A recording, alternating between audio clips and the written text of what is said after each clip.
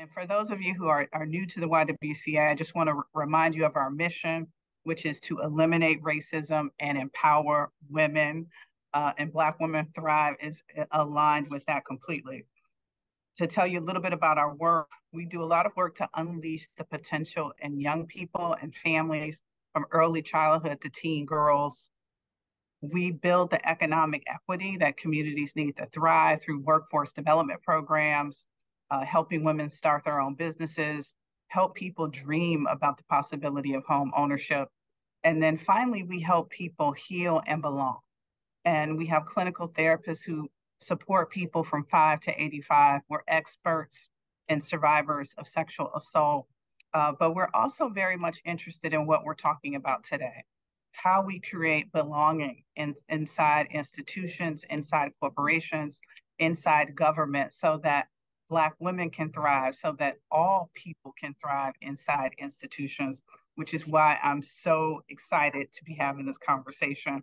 Again, we're inspired by the creative genius, the thought leadership, the skills of Black women. They have ascended to various positions across different sectors. But we want to talk about some things that are gnawing at their leadership, some things that are challenging their resilience, which is why I'm excited about the panel that we have today. So without further ado, I want to introduce our powerhouse set of panelists that are actually dialing in from other parts of the world. And first, I want to start out with my friend, Tracy Hall. She is joining us from London and Oxford. And most recently, Tracy was the executive director of the American Library Association. She is a book abolitionist. She is a scholar. She is a cultural curator. She is the recipient of the YWCA's Racial Justice Award. She's Time 100's most influential leaders, among many other accolades.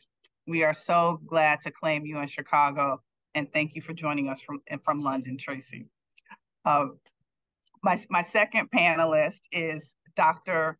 Venetia Bate Ambrose, and she is the executive director of the Lake County Community Foundation. And she is an expert in the social sector, DEI, community health and aging. And notably, she is a truth, racial healing, and transformation practitioner. So we are delighted to have you on the panel. And we're going to affectionately call you Dr. V throughout this panel. And then finally, we have Ankur Kumar, who is a resident DEI expert with McKinsey Consulting. And she also leads McKinsey's Connected Leaders Academy, which supports Black, Latino, and Asian leaders. And she is a champion of some of the data that you're going to see today. McKinsey's annual Women in the Workplace research. It's the largest study of the state of women in corporate America. So actually, Ankur, you're going to actually provide us some context for this conversation. You're going to ground us in a little data from the report. And for our audience, we're going to put the link to the report in the chat because you do want to read the full report. But Ankur, we're going to pull up your slides so that you can begin to ground us a little bit in the conversation. And I say to the audience, this is going to be a powerhouse conversation. It's not enough time for this subject. I'm just being really transparent. This is not enough time to do this subject justice. So this is just going to be the tip of the iceberg, but we want to start something that hopefully we can continue together.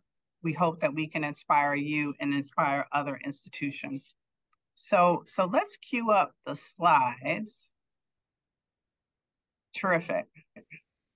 Thank you so much, Nicole, and thank you, Sharonda, excuse me, for projecting the slides. And thanks to everyone for joining. I'm very excited to be here with all of you and embarking on this important dialogue and discussion. As Nicole mentioned, I wanted to share a bit of the facts and figures from our latest Women in the Workplace report to ground us as we dive into the panel discussion with Tracy and Dr. V.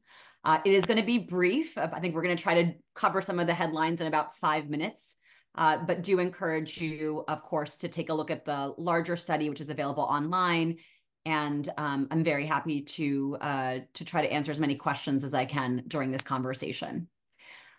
Just as a quick point of context around the study, for those who maybe aren't familiar, Women in the Workplace is a joint research effort between McKinsey and Lean In Org.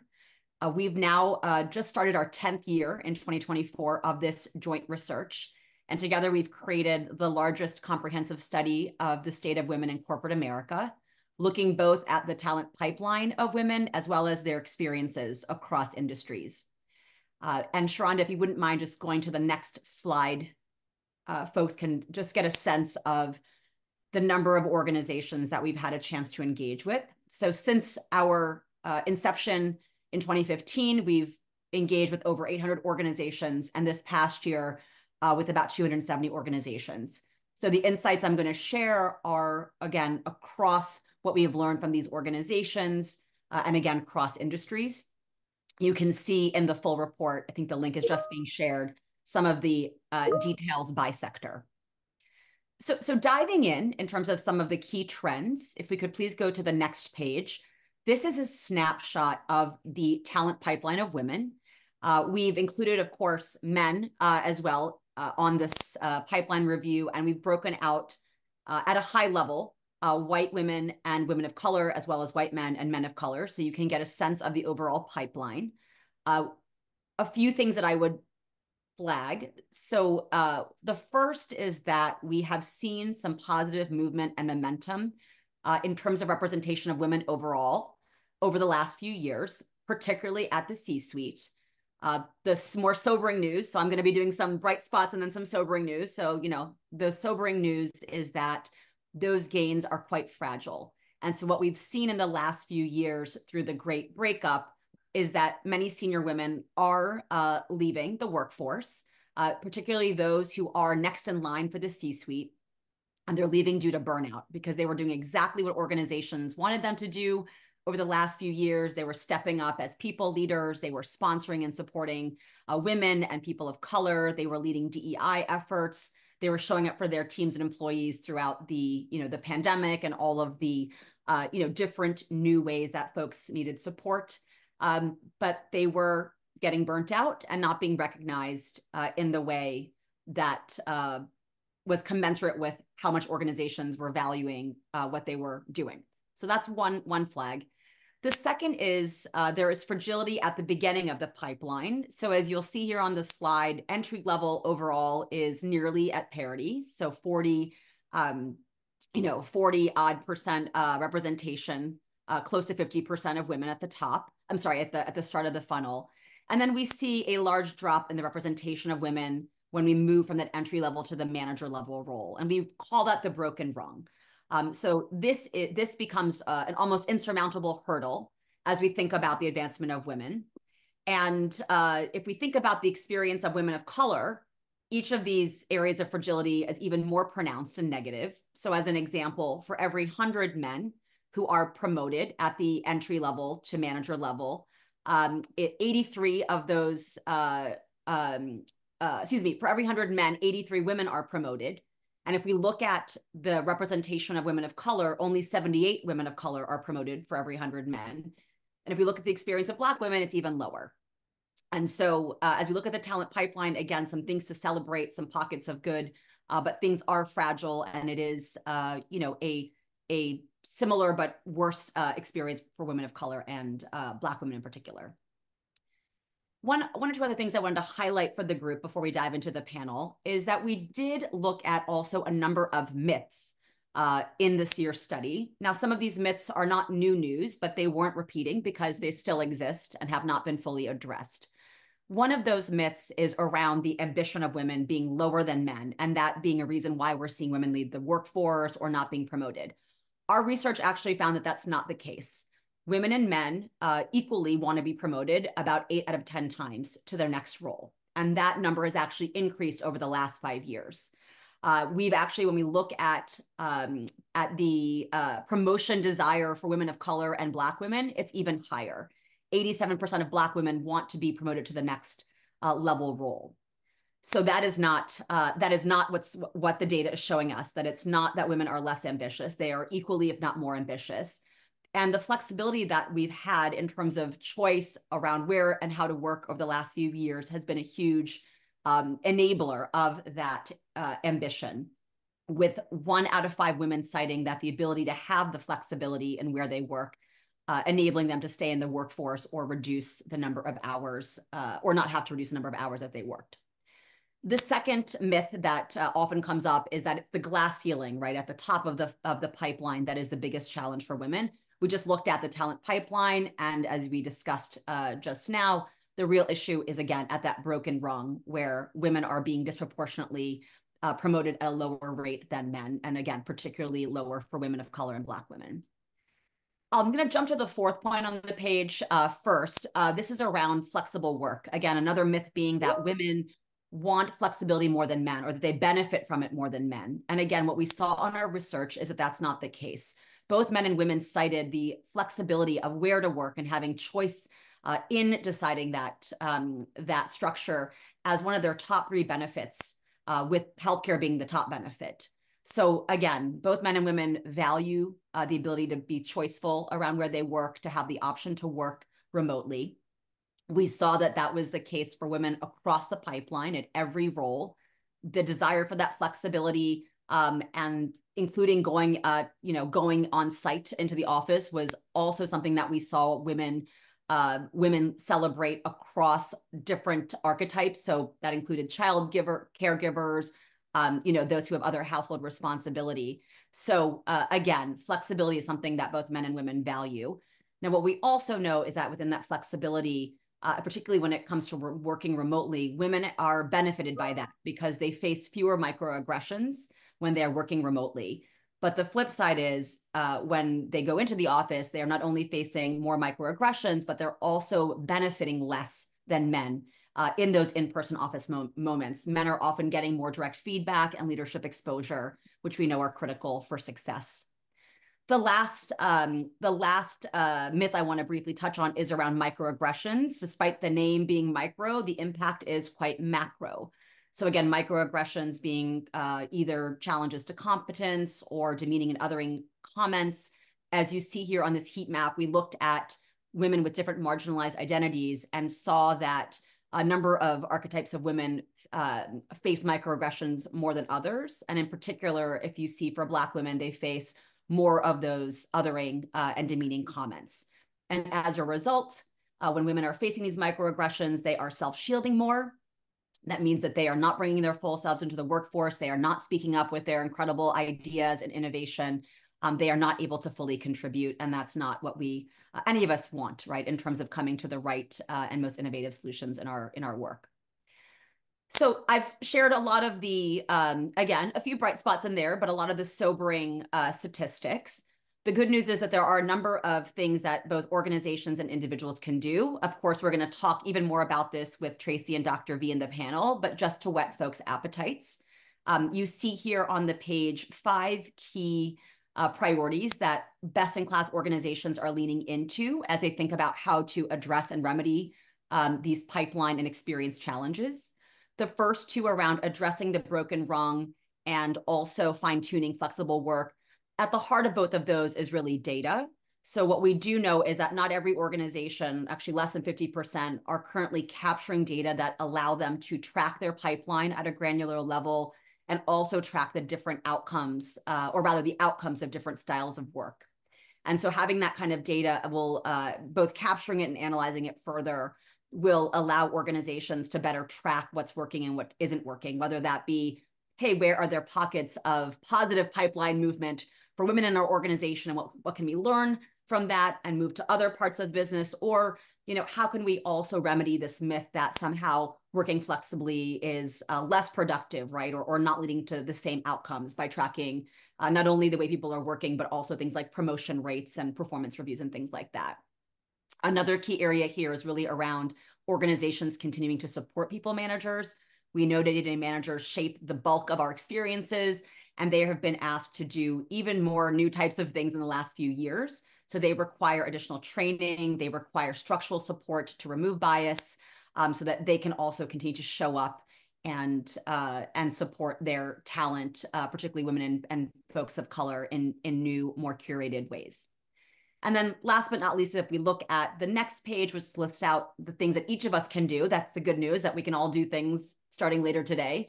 The one that I wanted to highlight most on this page is around giving women direct feedback. We know that women receive more ambiguous and less direct feedback, and that is a barrier in terms of being able to then work on and demonstrate the areas that they need to be even more successful.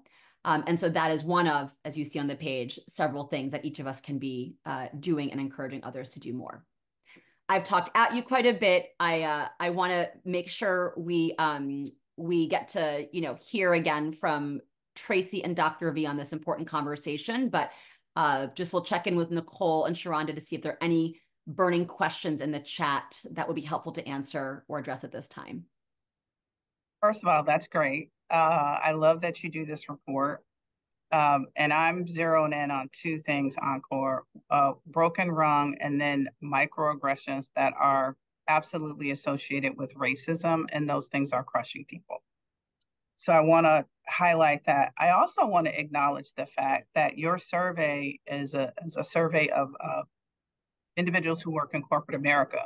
But I also want to add the fact that this is happening in nonprofit, this is happening in academia, this is happening in foundations. And over the last 6 months, there have been a slew of reports. I'm going to highlight two: the Washington Women's Foundation report and the Harvard Kennedy School of Government report. And those things affirm and in some respects get more granular. And I would say read the full McKinsey report, because there's some quotes and some pullouts from Black women, that shake the body of my foundation. So with that, I want to turn to Dr. V and Tracy and basically get your reaction to the report. What resonates? And then what additional context and stories or other data that you want to lift up that sort of affirms and quite frankly, amplifies what you've already heard here.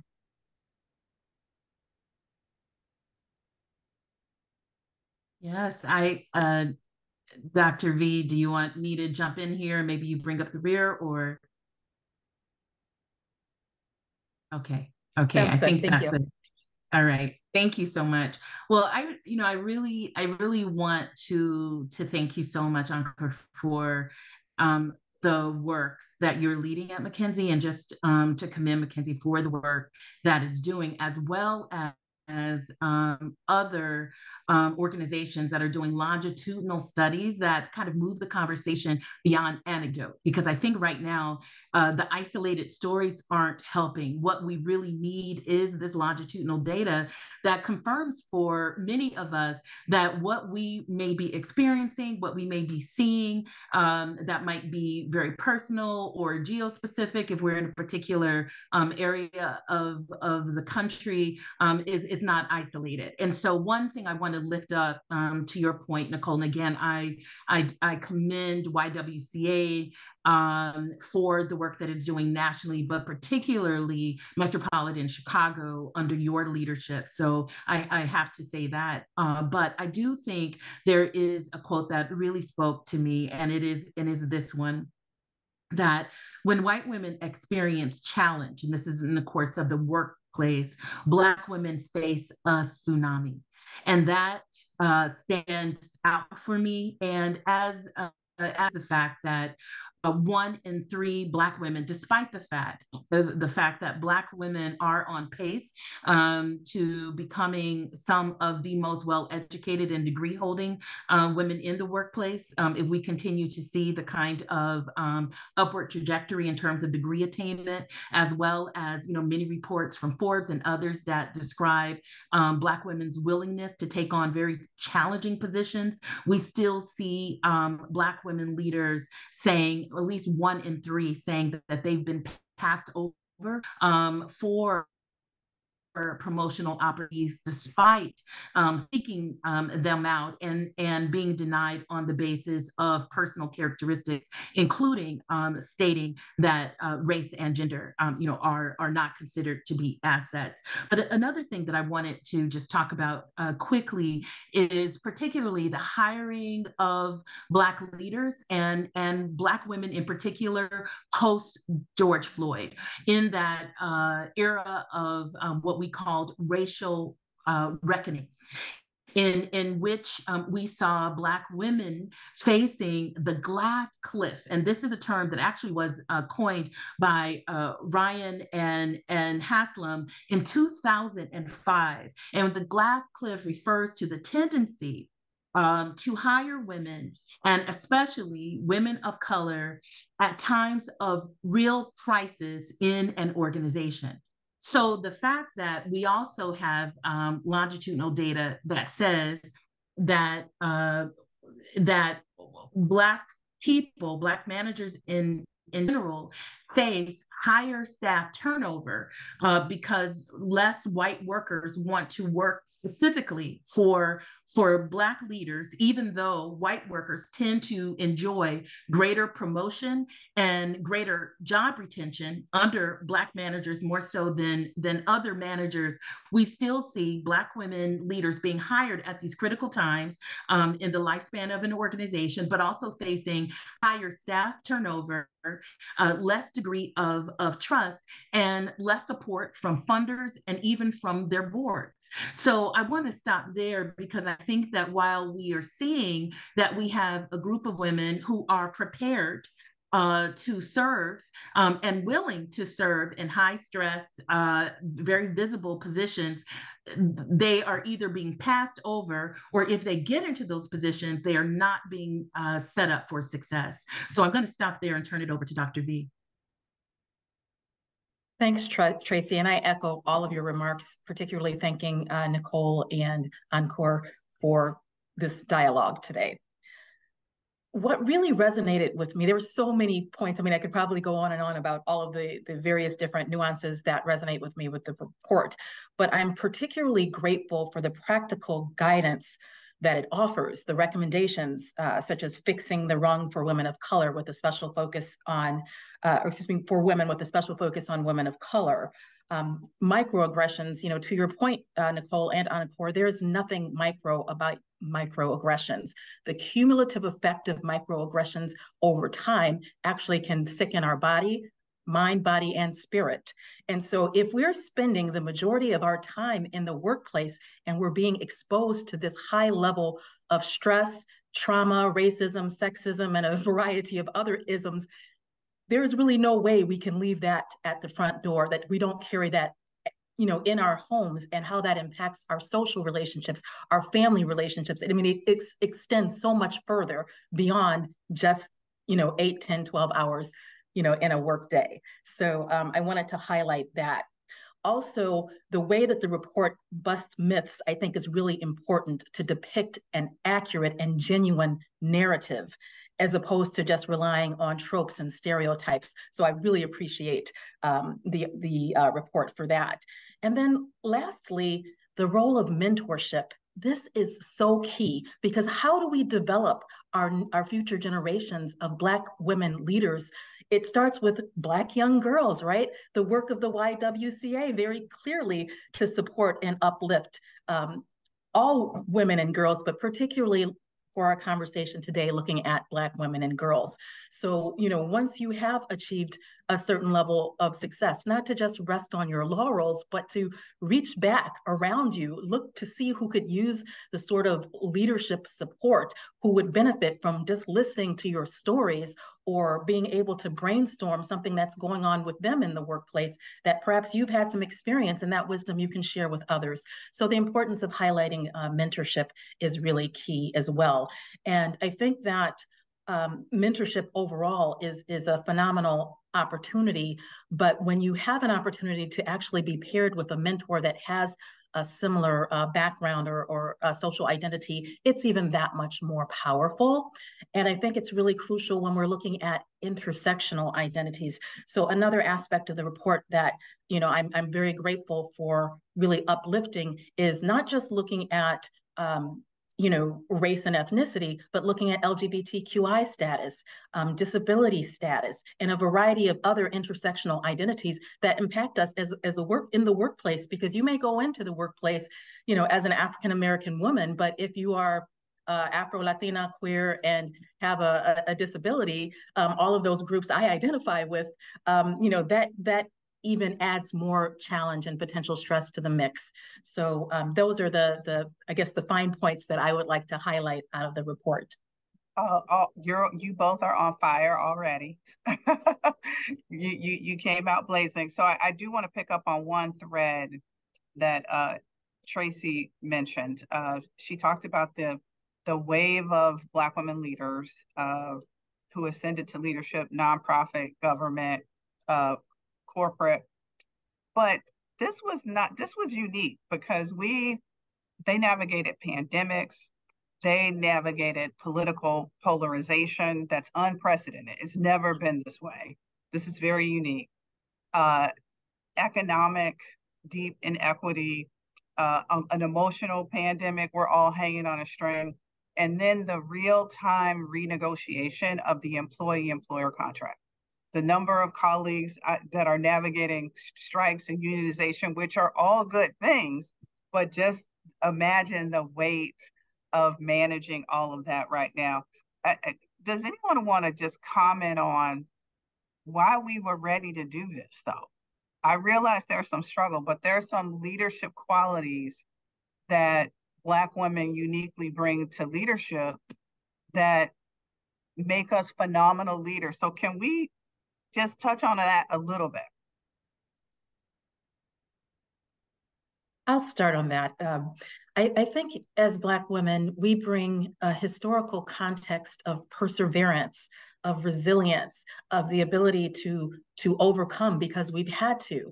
We also bring a communal sense in terms of, again, the importance of not just being in it for our individual selves, but a communal identity, being in it for community as well. That community is an important part of our identity. And I think that translates in every possible leadership sphere, the importance of thinking about others, your team, your organization, your consumers, clients, patients, you know, consumer, whatever your stakeholder group is called, you know, again, that ability to relate as members of a shared community, I think is a really unique asset that we as African American or Afro-Latina women bring to the workplace. Perfection. Tracy, any builds on that? Yeah, I feel like we're creative geniuses. Like, come on. Yeah, absolutely. And I also think, you know, again, what is so important about, you know, having this conversation today is that, you know, we're able to talk about this in a way that is data informed. Yes, I mean, there is so much genius, right, amongst Black women leaders in the leadership, you know, pipeline and pool, you know, a lot that, you know, isn't nurtured. But so I want to say one thing because I am a librarian, so I have to say this part.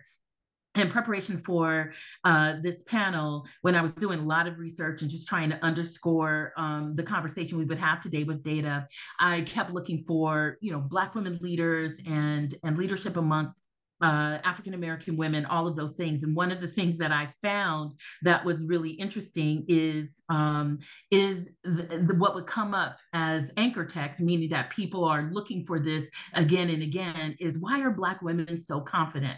Why are Black women, you know, what is the source of Black women's confidence in the workplace? And so while I think Black women's leadership and confidence, you know, being sort of coordinated in that way is wonderful, it also speaks to the ways in which sometimes the kind of survival techniques that Black women have had to have just in America sometimes show up in the workplace as confidence, overconfidence, or even arrogance. And so one thing going to what I think the assets are is that there's a interesting study from 2018, so about 6 years ago now, called Beating the Odds, Leadership Lessons from Senior African-American Women. And it was written by Roberts, Amayo, Robin, Eli, and Thomas. And one of the things that they identified were 3 core skills when they looked at African-American women leaders who were vastly, as we've heard, underrepresented in senior leadership across all of those sectors that you've named. And the 3 skills that they found to be common amongst executive leaders were emotional intelligence, authenticity, and agility.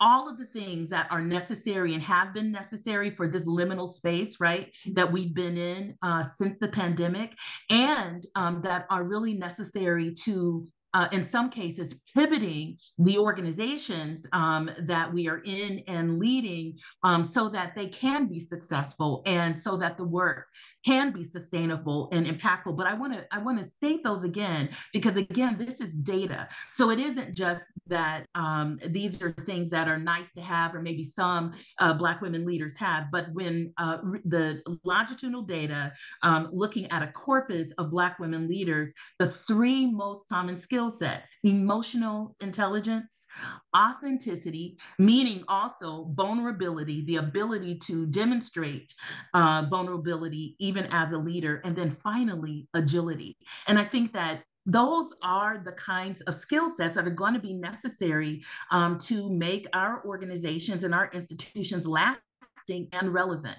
So I'm so glad those were named and called out, and I see evidence of that everywhere I look when I look at Black women leadership. Tracy, thank you for bringing the research behind that.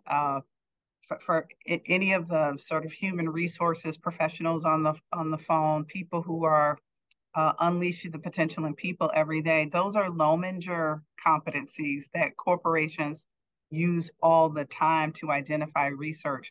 So to see that it's been verified that we bring that to leadership is outstanding.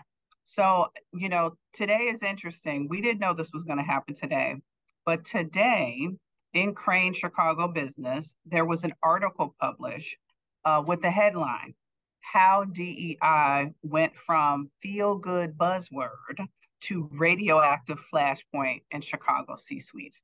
Now, I must admit, the headline is flashy, and it's conveying more than is actually in the article, I would contend. But with that article hitting today, the conversation we're having today, I would love to hear from the panelists. And Ankur, I'm going to start with you on this one, because McKinsey's a global consulting firm. You're working with, governments, corporations around the world. So you see it play out in different ways. What are people saying? What are you seeing amidst this larger public narrative around the DEI backlash? Yeah, no, it's a fascinating time, as you mentioned, and I would say a few things. And I was going to say, eager for folks' thoughts also in the chat. I'm reading it eagerly as well, so want to make sure we bring those voices in. I am very encouraged by what I'm personally seeing. So as mentioned, in my intro by you, Nicole, one of the endeavors that I lead within the firm is what we call Connected Leaders Academy, where we have a series of leadership programs that provide early career manager and executive level leaders the opportunity to come together and learn and build community and accelerate their trajectories. And we bring a specific context where we have programming and discussions which may be most relevant for those who are Black or who identifies Black, Hispanic, Latino, and Asian. And this is something that we launched just a few years ago. And what I'm encouraged by is the fact that we're seeing so many organizations, private and public sector, across industry, really lean in to, not only through our program, but certainly through our program, continue to support their talent. And not only by engaging with them in our programming. As an example, to date, we've had over 76,000 participants and 1,000 organizations participate. There's certainly this piece around enabling folks to create community and have a space where they have belonging and can sort of speak openly. But I'm also encouraged because I'm seeing organizations invest the critical leadership that is needed to surround talent. So we know, as an example, women are often over-mentored, but under-sponsored. And we know sponsorship, which is effectively advocacy, is an area where certainly women and women of color are often left behind because those in senior positions don't always look like us. And it's very human nature to lean in to support or seek out somebody with whom you share an element of identity. And so what we're seeing is organizations really lean in to be more structured, remove bias, right, in terms of creating sponsorship and other opportunities around their talent that are going through programs like ours or just in general. So I think, what I'm seeing is very encouraging in terms of, and I know there's a lot of research out there. We can certainly share some in the chat of some of the surveys and research I know I've read. I'm sure Dr. V and Tracy and Nicole, you have others, but we're also seeing CEOs and other leaders really maintain that, investing in their talent, DEI, it remains a priority. And so, that's just one snippet of what I see day to day and what I'm very, very encouraged by. Perfect. If I could just build on that, I see a comment by Jessica Horton in the chat that I really wanted to uplift here, talking about using ESG and ERG as opposed to EDI and DEI. And as fate would have it, I'm actually in law school now, a Master's of Jurisprudence program, and I'm taking a ESG class right now. So I was really excited to see her comment in the chat, and also in reading about this, she's absolutely correct. Organizations are really finding stealthy workarounds. Organizations that still want to be committed to the DEI, EDI space are finding stealthy workarounds. One of them is looking at how it's embedded in ESG, talking about environmental, social, and governance. So really looking at it from the corporate lens that this is an embedded part of ESG strategies. So it's not going anywhere, but organizations may or may not feel comfortable calling it out as DEI, but are calling it something else, but still doing the work. So for me, I don't mind as much what you're calling it, as long as the work is still being done, the work is still taking place, and the people that need to benefit from it are benefiting from it. I think that's the most important aspect here. But the ESG space is really, really very interesting in how it's weaving in DEI into corporate strategies. Brilliant, brilliant. Okay, I'm going to pivot maybe to one other question, and I know there's some questions from the audience, so we're going to loop some of those in. How do we go from surviving to thriving? Because a lot of what I feel like I've heard each of you say is we're navigating. And I got to be honest, I spent 19 years in corporate America before joining the YWCA. And I was institutionalized. So, and what I mean by that, I was really good at navigating crazy situations. And it was almost as if the company, it was like a badge of honor. But in retrospect, I'm like, that was insane. Like, how do we get away from that? And how do we create a workplace that centers Black women, that centers people of color more broadly? Like, what do we need to do? And I know that, Ankur, you teed up something in the McKinsey thing in your report, but I wonder, Tracy, Dr. V, are there other things? I feel like we need to double down because we're not there yet. We're far from where we need to be. Yes. Definitely and agreed, right? And I'm here to say, Nicole, I've worked across every sector, right? I've worked in education, I've worked in, Fortune 500, I've worked government, education, nonprofit, philanthropy, you name it. I've worked in the sectors, and I have to say that they're not considerably different, right? I think that there is a level of of gender and race bias that pervades the American workplace, period.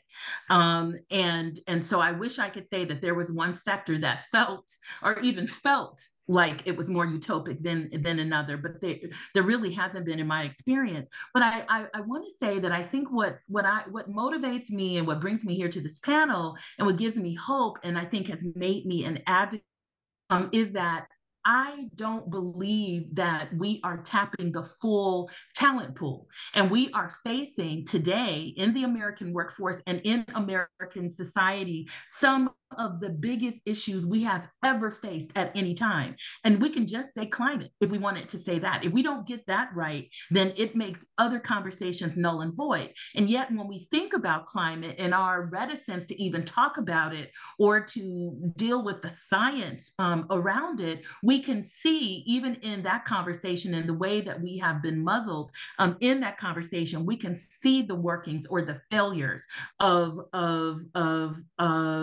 racism and how racism and capitalism really undo each other because we are unable to tap the full talent pool or to have a conversation, even about human sustainability. But we still have people, and I think Black women and other people of color, LGBTQIA communities that have, been, on the margins, that have been marginalized, still fighting for our society. And I think that we need everyone in the talent pool. There's an article that I refer to often by Frank Dobbins and Alexandra Califf called "Why Diversity Programs Fail." And it was in the Harvard Business Review, and there's longer studies that they have done, but it's really well sort of summarized in the Harvard Business Review. And what they say is that we actually need to hire more people of color in management positions, and we need to hire more women of color, more Black women in management positions. So, how do we do that? I think for one thing is that we have to insist. I do believe that for Black women in particular, I think we have to stop working in systems that sicken us, that deny us, that are in terms of macro aggressions. That deny our talent. We have to confront those systems. And even though it seems hard, if we do it in mass, I've said, and this might be a little bit controversial, but I've said, what if we had a day of absence of all Black women in the workforce? We would bring the workforce, the American workforce, to its knees. And how I know is because I spent a little bit of time in Montgomery, Alabama, and I have seen what women did to a bus system and even to the financial ecosystem in a city. But I'm an activist, right? So when I say that, I know that that's the way that I think. But I do think that we have to fight for conditions in which Black women, who I believe are often the canary in the coal mine. And when I say that, just for that reference, I mean the old practice in coal mines of bringing a canary inside to make sure that the working conditions were safe for minors. And I think in a lot of ways, what we see by the attrition rates of Black women in leadership, and I think Dr. B has talked about this a little bit, is also to the rates of sickness and illness of Black women leaders that we are beginning to document. It is not a culture of wellness. In order for us to have a community and a space in which we can thrive, we actually need more Black women in leadership. And we also need to deal with what's happening with the glass cliff that Black women are facing. I'd love to jump in maybe and just build on a few things Tracy mentioned, if I could. I just took some notes here because there's so much richness, Tracy, in what you just shared and so many, sort of connecting thoughts. I mean, I just wanted to maybe underscore this piece, just what's come up in this conversation, right? There's actually a wealth of data and information, right? I think every one of us has been sharing, and Tracy, you just, shared more, right, around some of the articles, the research that clearly speak to, for lack of a better way to put it, the business case, right? The business impact of hiring, retaining, supporting, advancing folks of color. And I think sometimes what I observe is those facts base aren't shared widely. So those of us sort of in the know, having these conversations, right? A bit of a self-selecting group. we have it at our fingertips and are sharing it. And so one powerful thing that, again, I think that's part of the solution set, right? There's not like a one thing, right? If only, is to really amplify that data and put it in the hands, quite frankly, of, again, hiring managers, people managers, right? Say, here's what your teams, your business unit, your functional areas, your pocket of the organization looks like. And, here's what your hiring is look like. Because oftentimes, folks are so focused on what they're doing day to day, they're not actually stepping out to look at the big picture and seeing how the hiring process, the choices, the who got promoted, the who didn't, right? How it actually affects the system. So there's something very powerful around having those data nuggets be something that are shared beyond, right? Beyond those of us who are storing them and bookmarking them and reading them religiously. I think the second piece is around intention and action. There's often a disconnect. So I just think about, again, looking at our Women in the Workplace research 2 years ago, there was a data point around, how many employees would consider themselves allies, right? And over 2/3 of the people surveyed said, I consider myself an active ally. Right, I'm doing things on the regular, but the things that they were doing were not actually lining up with what women and women of color needed. And so again, this is again where that education, what does it actually mean to, Dr. V, as you were saying, interject in a moment of microaggression, right? And candidly, what we've also seen, right, it's not usually calling out, but calling in people in those moments. Otherwise, it's very easy to get, shut down or defensive. So again, I think there's, much in there, of course, right, about what that could entail.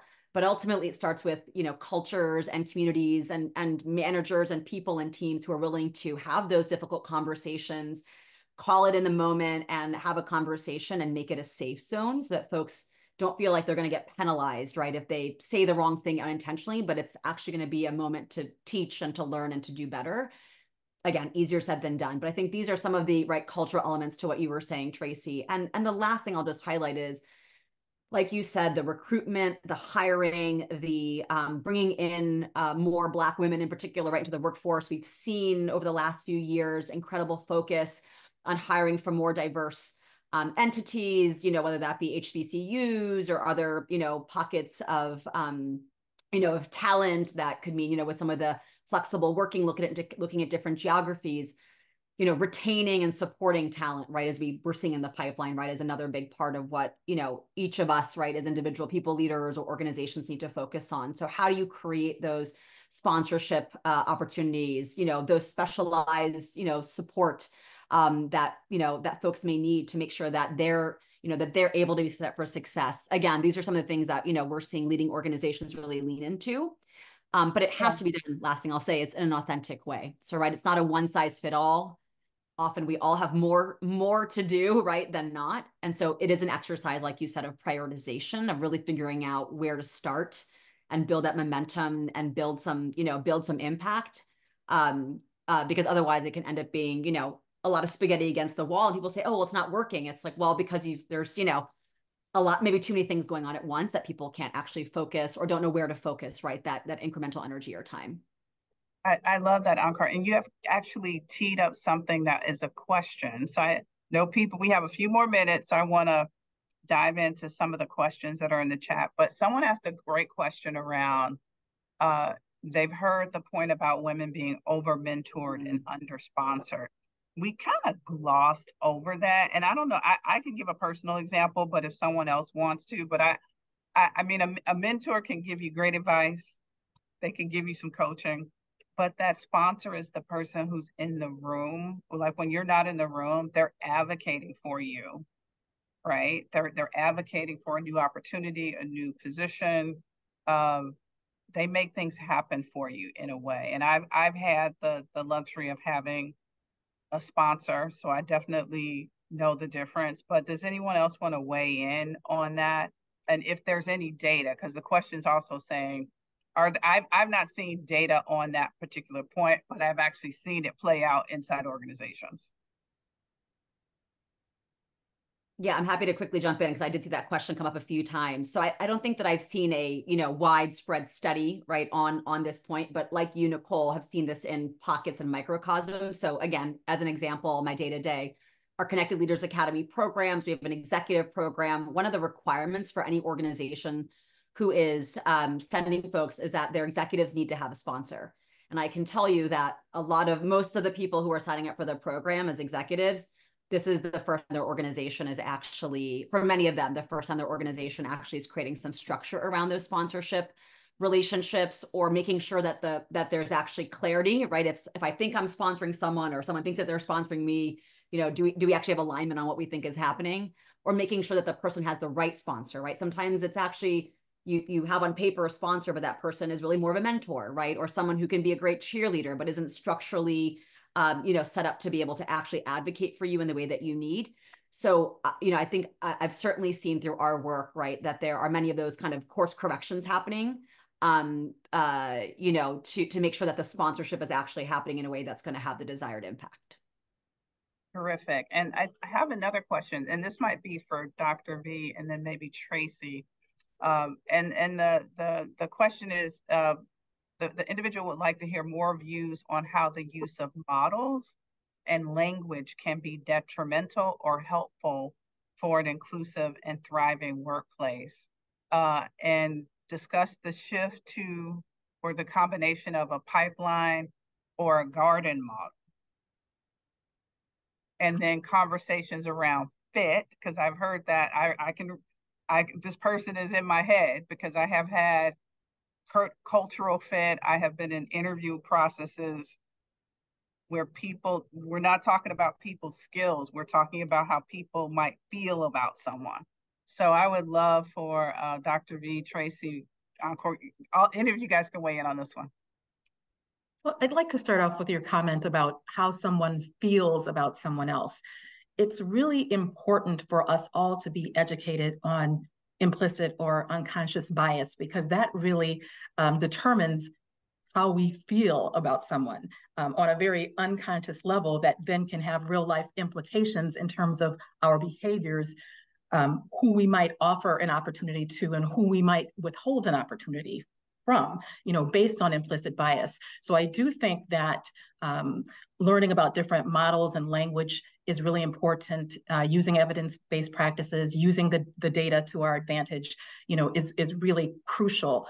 I also want to focus on the importance of relationality, because as I listen to Ankur speak about mentorship versus sponsorship, I think the first key critical question is that relationship. Do I really know the other person? I may be making all types of assumptions about what they need in the way of mentorship or what type of sponsorship opportunities I plan to afford this individual, without even having a single conversation about what that person wants, needs, what their ambitions are, what their dreams are, and how they can go about fulfilling those dreams. So without having that level of dialogue and discourse at the interrelational level, you may be sending someone down a path that they're completely disinterested, or don't necessarily have all of the assets to go down a particular path. Another path may be far more fortuitous for their interest and for their idealized trajectory. So I think it's really key to have those sort of conversations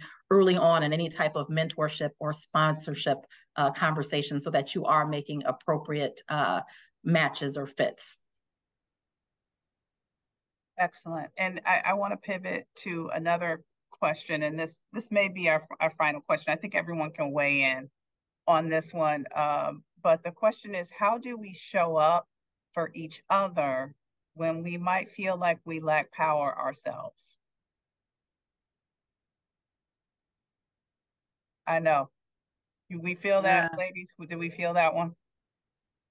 That is the question of the hour, and I'll be really quick about this, but I do want to go back to this conversation quickly about sponsorship and mentorship, and also to the notion of allies, because I, use a terminology often, the equity, diversity, and inclusion industrial complex, because I think that over time we've gotten to a place where EDI has become, in some cases, a veil or mask or smokescreen for bad practices, and that are justified because an organization is saying that they have a commitment. And a friend of mine, Keith McGee, who is here in the UK, he says often, we don't need allies, we need accountability.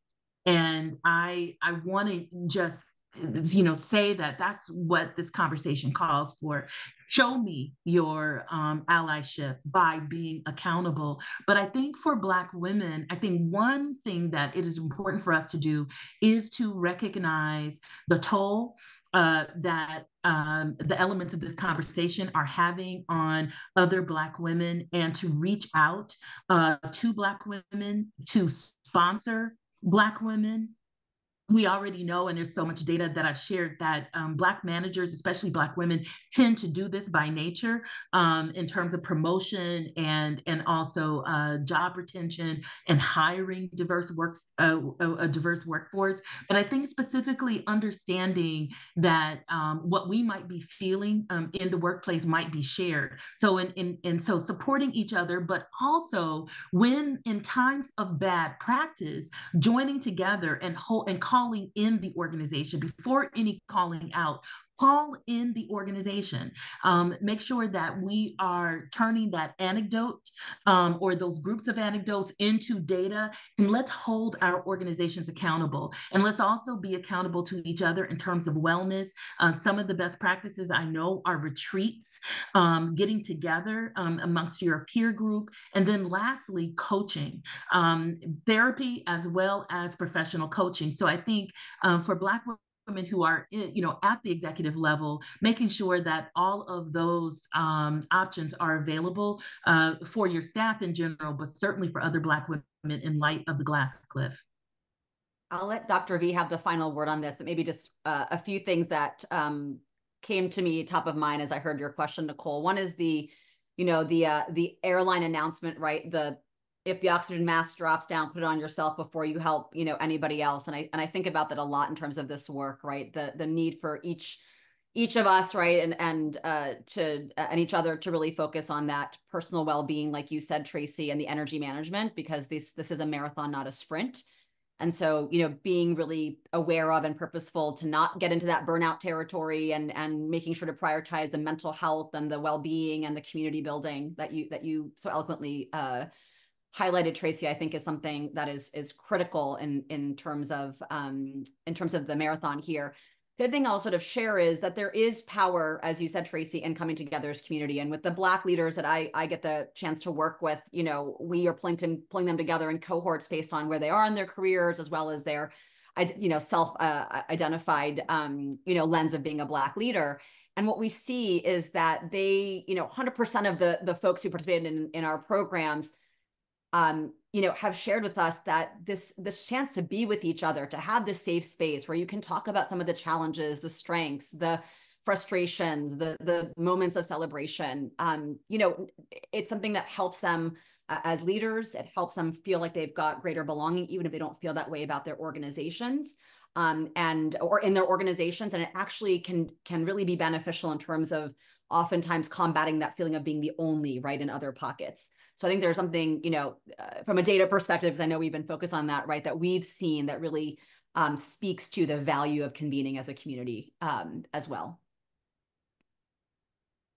And speaking of calling in, I wanted to call in a comment earlier in the chat by Valita Simpson talking about, responding actually to you, Nicole, talking about really looking at how this insane work culture, that it is cultural, and the importance of setting boundaries and being accountable for those boundaries to ourselves and to our peer groups so that we can optimize our well-being. Because once again, if we are in the workplace, more often than not, we're being exposed to such a high level of stress, perhaps even trauma in certain settings. And, what do we do with that? How does our body carry that? There's an entire field of study called epigenetics that's really looking at how DNA expresses itself. So it doesn't really change our DNA per se, but it really looks at how our genes are turning off or on. And this can impact our mental health, our physical health. And so again, in preparation for this conversation today, I was reading quite a few articles. Epigenetics is a fascinating field of study. It is not my area of expertise, but I know enough to just provide you with a snippet. And there was an article by Kolonowski et al. Talking about stress overload and DNA methylation in African-American women, and looking at the intergenerational impact of genetic and psychological factors in a blood pressure study. And it really talks about the strong Black woman schema or the superwoman schema. So going back to a previous question about, what are some unique attributes that African-American leaders bring to the workplace, that same sense of confidence and perseverance can also be flipped to be a negative for us if we are feeling like we have to hold everything and everyone at all times, and we're not really, taking care of ourselves or taking care of one another, which is why being in community with leaders that look like us is so important, because we can help keep each other accountable. And so even if you have phenomenal well-being benefits in the workplace, if you don't feel like you can actually avail yourselves of them, it does you no good. So really having supervision that stresses the importance of self-care and work-life balance and making sure you're taking your PTO and all those sorts of things are really crucial. And I want to share in closing, many of you may have heard paraphrased by Audre Lorde, who was a phenomenal African-American queer author, poet, radical feminist. And she talks about self-care as being a radical form of self-love, but rarely do we hear her full quote. And I think it's important, particularly looking at some of the health challenges that she faced as as a cancer survivor who, again, battled cancer more than one time, at least twice in her lifetime. And the quote that we often hear, but not in its full context, says, I had to examine in my dreams, as well as in my immune function test, the devastating effects of overextension. Overextending myself is not stretching myself. I had to accept how difficult it is to monitor the difference. Necessary for me as cutting down on sugar, crucial, physically, psychically, caring for myself is not an indulgence. It is self-preservation, and that is an act of political warfare. So again, looking at this concept of self-care as something that is necessary, that we are entitled to, that we benefit from, and the idea that it's not just about being reduced to a spa day or getting your nails done, which, mind you, I'm not opposed to that. I think those things are wonderful, but self-care really needs to be tailored to the individual. And to give you a brief example, I mentioned earlier that I started law school. That might not be everybody's jam in terms of self-care, but for me, the level of intellectual stimuli and the ability to constantly be learning and honing my craft and adding to my toolbox. I'm just kind of a nerdy geek like that. I always have been. I really love education.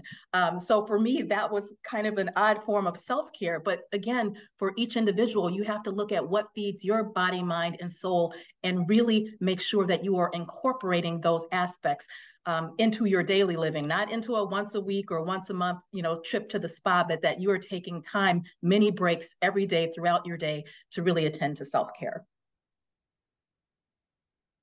Spot on. Snap. Are we snapping? Are people clapping? I love Audre Lorde, so I'm so glad that you evoked her. We actually do have a few more minutes if the panelists can stay with us. We do have a few questions. And we're here to talk about this. So I want to evoke a question that says, how do you, the assumption here, the question says, the assumption here is that Black women know how to support Black women. However, how might we call in a Black woman who may be internalizing and or enacting systems of white supremacist culture and upholding those systems? And I think it's a fair question. We're in America, we all participate in capitalism, so therefore we're all in it. So I'm not sure if anyone wants to respond to that. Yes, I mean, first of all, I just want to thank you so much, Dr. V, for invoking Audre Lorde. She was also a librarian and one of the very few Black librarians, of her time and still today. Only 6% of the profession of librarians are Black. And so when I think about Audre Lorde, means something very specific to me in terms of what motivated me to become a librarian. So her invocation means everything to me. I also think that her invocation means everything for this question, because one of the things that Audre Lorde did was she traveled around the world uplifting Black women and queer communities and Black queer communities.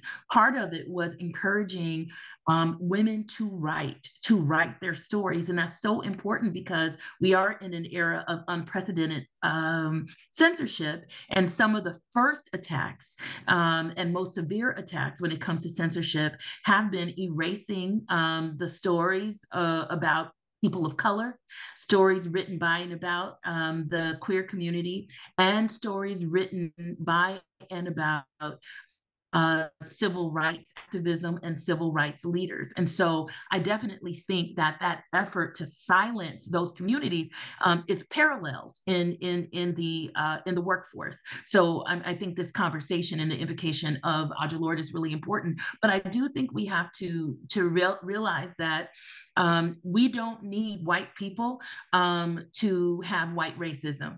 It is so much of it's like we're in fish and that's the water when it comes to the workforce. And so I do think that we have to do this kind of call in, and I'll give an experience myself. I remember working in the corporate sector and having another Black leader who wouldn't speak to me, no matter, even if it was just the two of us and I was raised to speak. My family's from Louisiana. And so if I see you, I'm going to speak. Even if, it's just a nod of the head, I'm going to acknowledge you. But I remember it just so happened that that person and I actually ended up on an elevator together. And that was my opportunity to say, that there are just a few of us. And when you, in front of others, refuse to acknowledge me or to return, it doesn't hurt my.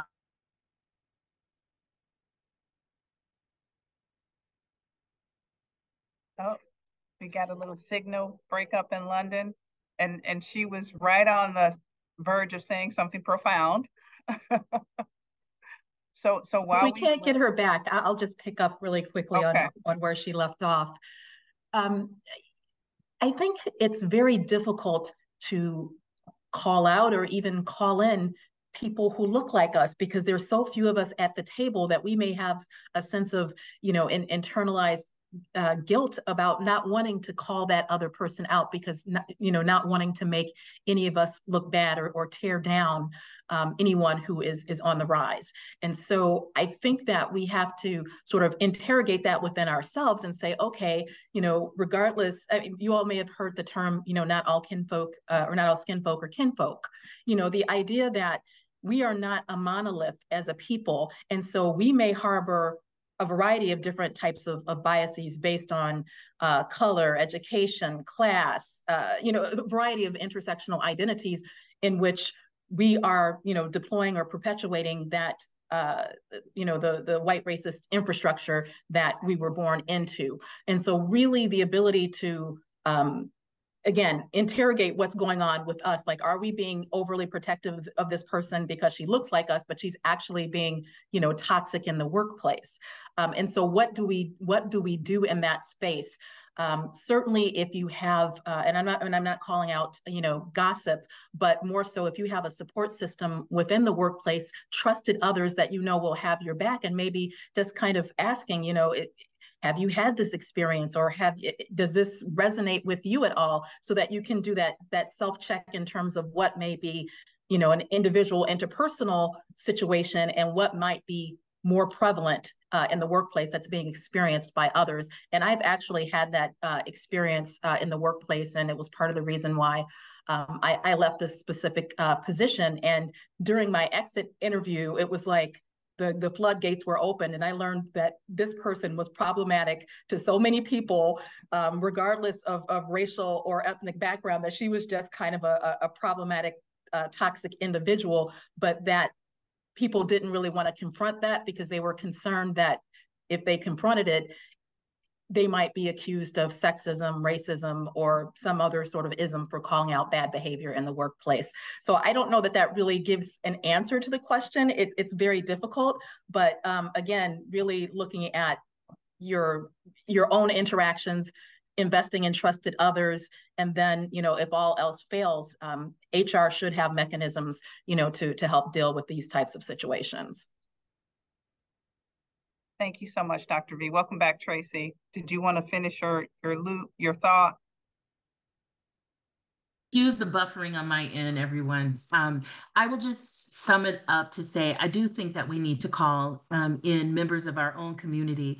One thing is that, the crabs in a bucket, type of mentality where people may see where another person of color might see someone else in their same peer group or from their same race or ethnic group as competition, or there might be only, room for one of us, is what keeps the pie small. Right.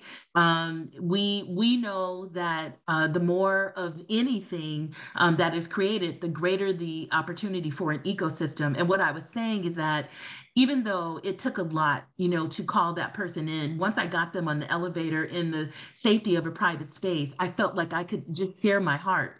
And also the values that I was raised with, in terms of acknowledging others. And so I think by the end of it, what I was saying is that even if it was performative, whenever the person saw me, they definitely spoke. And I was joking to say they almost hugged me each time, because I think, frankly, that they hadn't expected that I would call them in. And I think that it is really important, because we cannot participate in the propagation of this bias that hurts us, that hurts our communities, but frankly, that hurts the American workforce. As I said, we are not tapping the full talent pool, and we have some real important issues to address just systemically. And if we are participating in those systems of bias, we also need to call each other in.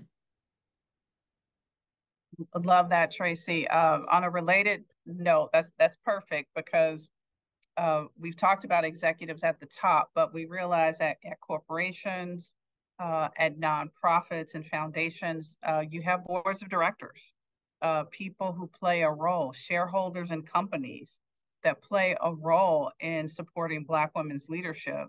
What kind of accountability do we expect at that level? What does that look like?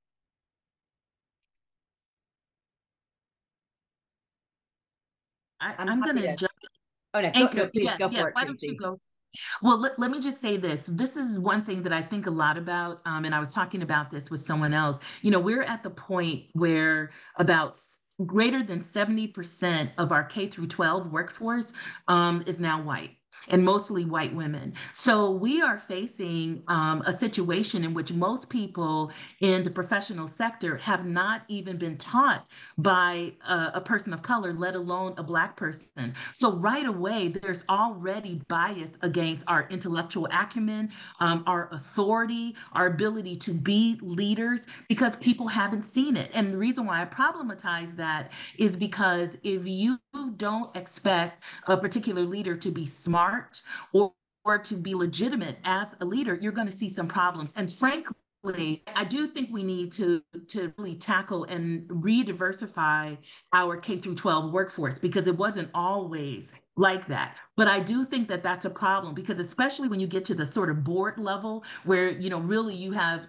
the executive director or executive leadership that is responsible for the operations. And then you have a board that's more responsible for, say, the strategy or just minding impact and the sustainability of an organization. When those lines between to blur and cross, sometimes you might see boards that actually become a deterrent for an executive director. And certainly you can see it the other way, but usually by virtue of numbers alone, the board is going to outweigh an executive leader or executive director. But I see that relationship complicated because of race and gender. I've seen cultures of mediocrity that have been allowed to persist for 10, 20, 30 years without, so much as a slap on the hand. And then I've seen cultures where Black women and other leaders of color have led innovation or organizational change, only to see the board rising up against the leader. So I do think, though, that again, the issue of who is a legitimate leader, who is seen as innovative, who is seen as having intellectual acumen, all of those things become complicated, and they've been complicated because of race and gender. I was going to say, I'm maybe taking a little bit of a different lens. I'm so inspired hearing Tracy and Dr. V. I could listen for all days. I'm sure we all could. I'm seeing amazing comments in the chat.